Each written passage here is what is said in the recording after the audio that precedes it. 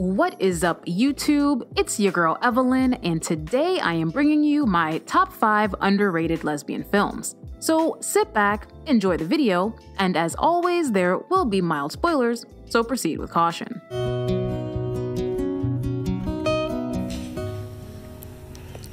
Thank you. Thank you.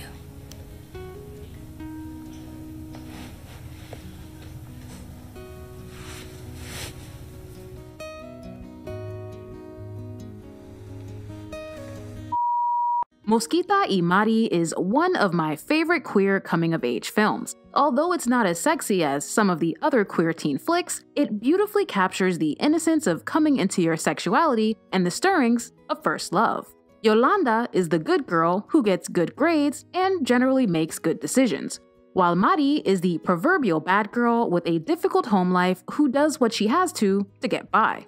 The girls strike up a friendship that soon turns into something neither of them expected or know how to deal with. This low-budget indie is truly a gem, and if you want to check it out for yourself, you can catch it on Tubi TV and Canopy. Come here.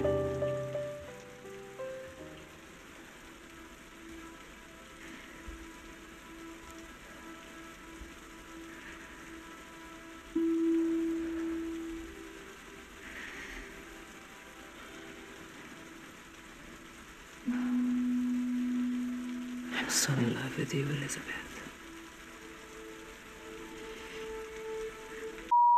Reaching for the Moon is a stunning lesbian period film that honestly doesn't get the respect it deserves. From its insanely gorgeous cinematography to the tumultuous love affair at its heart, Reaching for the Moon might be one of the most criminally underrated lesbian films of all time. The film is based on the real-life relationship between American poet Elizabeth Bishop and Brazilian architect Lota de Macedo, and is set in the politically charged Brazil of the 1950s. As we watch Elizabeth and Lota go from low-key enemies to straight-up lovers, it's impossible not to fall for them as they fall for each other. And as their relationship rages on for 15 years, we're granted a ringside seat to the good, the bad, and the straight-up ugly. This unapologetically romantic film is one of my all-time personal favorites, and you can stream it on Amazon Prime, Tubi TV, and Canopy.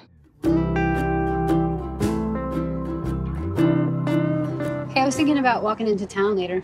Get a real drink? You want to come? Sure. Don't sound too excited. No, it's just I don't think that we're supposed to fraternize. Oh, right. Is there a law against it? My Days of Mercy is a sweet romance that emerges from the conflicting politics of the death penalty. On one side of the aisle is Lucy, an anti-death penalty protester whose father happens to be on death row. On the other side is Mercy, the daughter of a conservative police officer who strongly believes in the death penalty.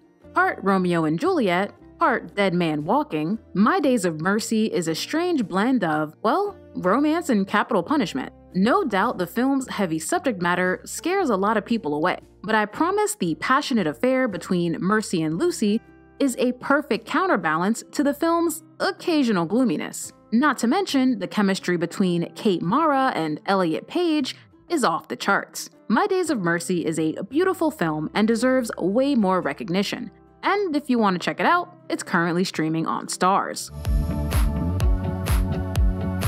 They have no idea you're bisexual? They know, I know they know. Why is there only one bed? It's European. Also in the movie Beaches, these two best friends shared a bed, and it was very inexpensive.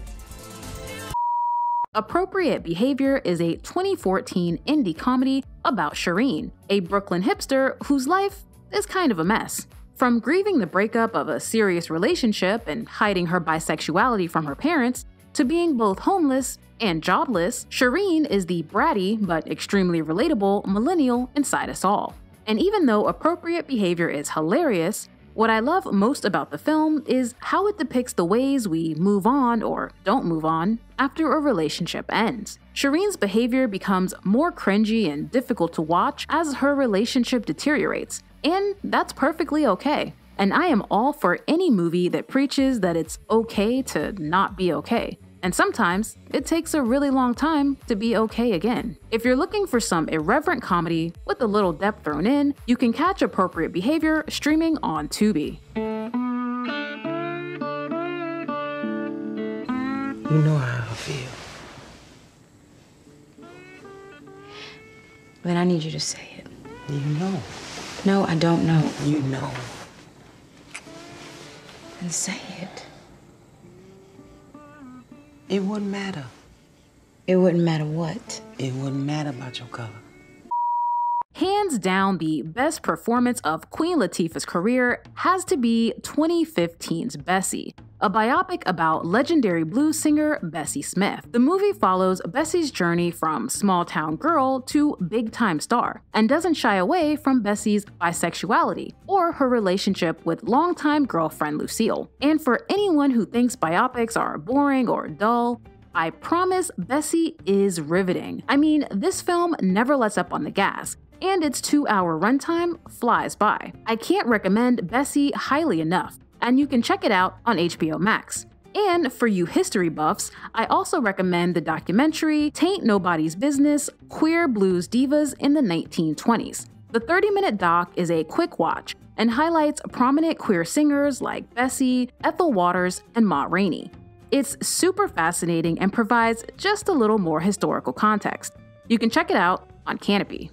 That's it for the list, and if you want more recommendations, make sure to check out my weekly watch, where this week I review the season 2 opener of Batwoman, as well as the worst lesbian film I've ever watched, the saddest lesbian film I've ever watched, and a brand new lesbian web series on YouTube. And special shout out to my newest patron, Never a Straight Girl. You're simply the best! As always, thanks for watching. Don't forget to subscribe for more videos like this, and I'll see you next time.